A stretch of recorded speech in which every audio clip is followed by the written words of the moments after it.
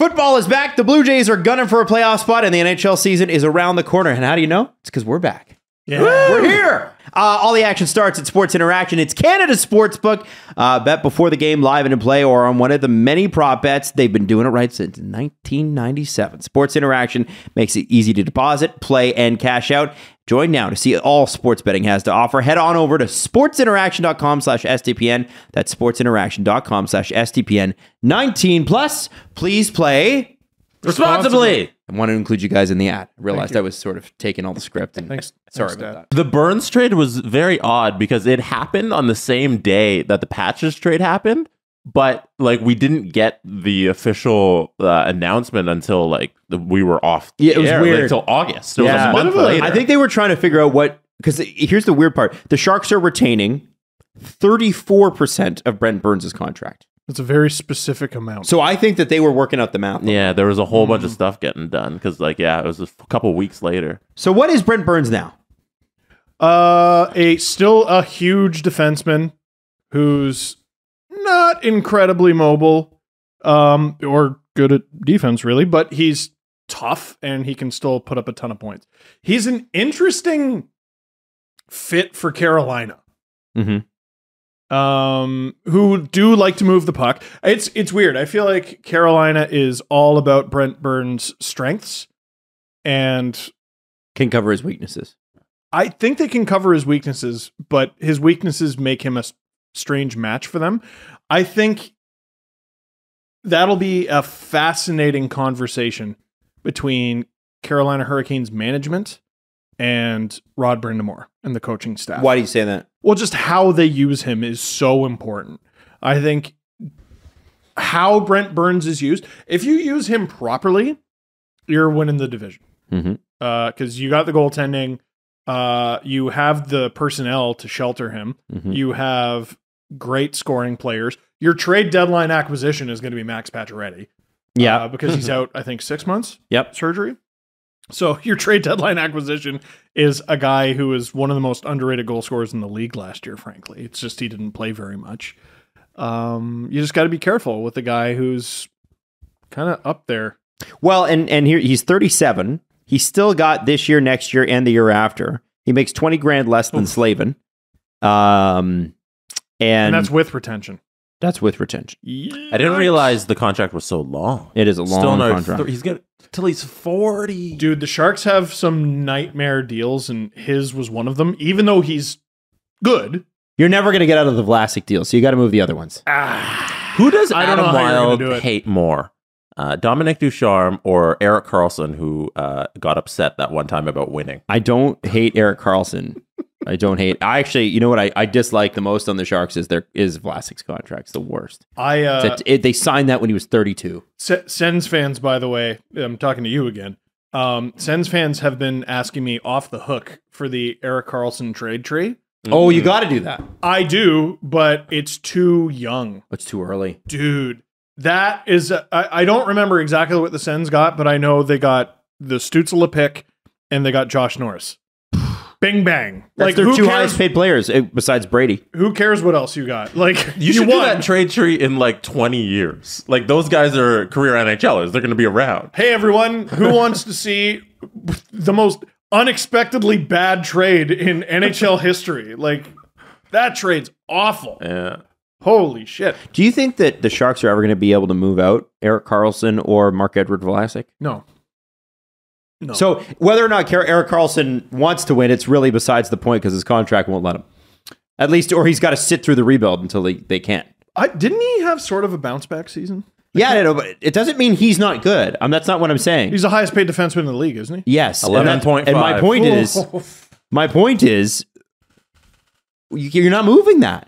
It's so funny that At least until 2025. we got onto this conversation because he spoke to The Athletic today about this very issue. Oh, he did? Yeah. What did he say? So Karlsson confirmed to The Athletic that he has not requested a trade and added he's hopeful for the future of the team under new general manager Mike Greer. No, Karlsson said, I committed here a long time ago. It didn't work out the way we wanted it to early on. There's a lot of things that probably played into that. I'm not going to get into details about that.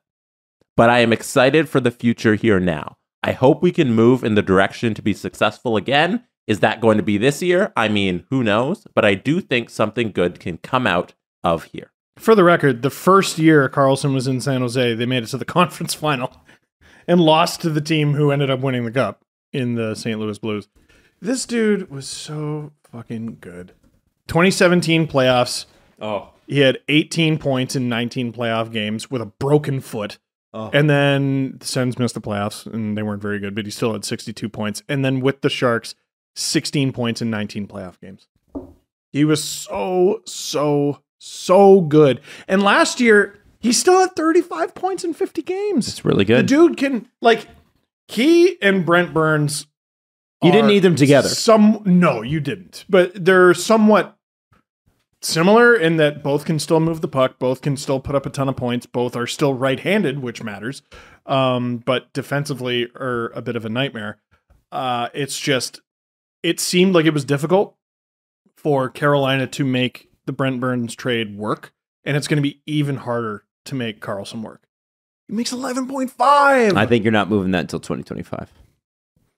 It's possible, but holy shit, that's a lot. It's a lot. He also went on to talk about, because they asked him, okay, so you got a new head coach. Do you see yourself getting a career resurgence? And his answer was no. He said, not really. Maybe if I was younger, it may be a little different. I've played for a lot of different coaches. I am who I am at this point. So I agree with him on that. I can see that. It's a very realistic view of his abilities at this point with all the injuries he's gone through. I commend him for that. I was about to say he scored at a 57-point pace last year, which is wild for a defenseman. But that is if he played 82 games, and I think he's done doing that. He can't. Hard miles, man. Like really. Well, and it's whether or not he can pivot now. A couple of years ago, he couldn't pivot on that one foot. He couldn't turn left. Yeah. That I think it was Pete Blackburn. That tweet was. He had a tweet of one particular goal, and it's just like I remember it. This guy's cooked. Yeah. But that was years ago, and he still had a good he's season. It's just it depends on what you need him for, right? What age is that what age is Karlsson when the contract expires? That is a good question, Jesse. Is that a trivia question? So he's got this year, the year after, the year after, the year after, the year after. 1, 2, 3, 4, 5 years left, full no move. And how old is he now? Old enough. 26, 27 is when that deal expires. He's 32. He'll be Brent Burns' age. And I was trying to look for a path to a trade with the money that he makes, but that is also a nightmare. So this year, he has a $2 million base salary and a $10 million signing bonus. Holy shit. I think it's unfair. I think if we're going to give Doug Wilson some credit here, because he's the one that signed the contract, I realize he's not the GM there anymore. He, like everybody else, thought that a pandemic was likely not to happen. Oh, like for that was signed before that, right? So a lot of some of these contracts, people are like, what a nightmare. What was he fucking thinking? No. I think everybody expected that the cap would be hovering right now around $90 million, and then that's not 13% of your cap; it's 11%, and then each year it goes down a little bit more. You also got to give credit to any GM that goes for it. And signing the Burns, Vlasic, Karlsson deals is a team that's really is like, this is our window. We're trying to do it. And the Sharks got so damn close. And we're not looking at it like this if they just win a thing. Most people take for granted. Adam's got a great point here. Most people do not, prior to March 2020, most people do not run their lives and conduct themselves like the world is about to stop. And that's why I think you're seeing bigger and more desperate moves and screw it, there is no tomorrow. And I mean, the Coyotes are like, that's great that you think there's no tomorrow. Give us all of tomorrow. Yes. Like they might come out of it really, really strong. Oh, they will. But I mean, Karlsson, we knew two things about him when that contract was signed. He's one of the best defensemen in the world. He's going to deteriorate. It's probably not going to happen as fast as it actually happened. Yeah.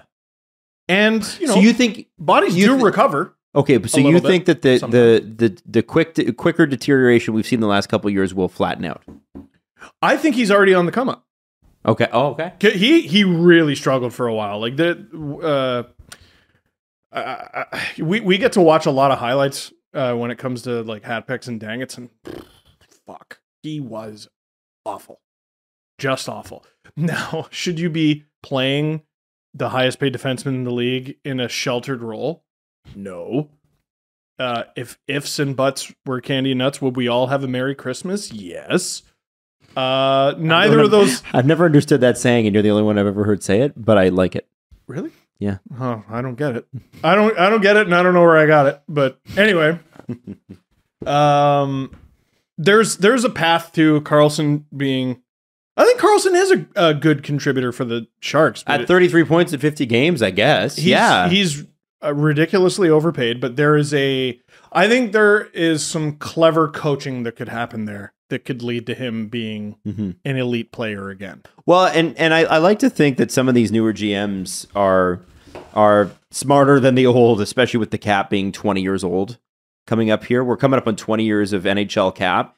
And I think that the education around it's far better. And you look at some of the cap issues they have. I think Vlasic is their biggest problem. They got to move that deal. But you can get creative. Like if Bill Guerin, with $15 million tied behind his back in cap space that's been taken up for those buyouts for the next 3 years, if he expects to be a contender or at least competitive, get into the playoffs, he's got to be creative. We'll see how good Bill Guerin is, and I think we'll see how good Mike Grier is. And by the way, going back to your point about you got to respect a team that goes for it. Any Leaf fan, any Leaf fan would trade. Just to see the Leafs in the Stanley Cup Finals, which the San Jose Sharks got to, and won a couple games. 2016. You know, like what pre-Karlsson, but still, I would trade whatever for the last 10 years that they've had. Their issues. These are good problems to have. These are problems that you have after the good times are kind of over. They got close a few times. They sure did. Yeah. Boy, they were good. They got close a few times over a number of years. Like they got close with like Nabokov. Like it's torture. Quick trivia. Do it. We've established that Erik Karlsson makes $11.5 million as a defenseman. Name the second highest defenseman in the NHL. The only other defenseman to make double digits. Not Pietrangelo. Oh, it's Drew Doughty. Oh, yeah. Drew Doughty, $11 million. Can you name the third highest defenseman? Not Pietrangelo? Also double digits or no? They are the only two defensemen that make double digits. You just said that, sorry. So it's not Pietrangelo? I want to say... You're incorrect. I want to say there's two defensemen who make 9.5. McAvoy... No. Who's the one on Boston side? Yeah, there's McAvoy, who I think makes 9. Okay, so he's not it then. Makar, I think, makes 9. Which he should. And I want to say Seth Jones and Zach Werenski both make 9.5. Yes! Put your brains together and deliver me one name of the defenseman who is the third highest paid defenseman in the NHL. Werenski makes 9.5 for sure. Yeah. So Seth Jones has got to be... I thought Seth Jones was 9. Werenski. You have delivered the correct answer! Yeah!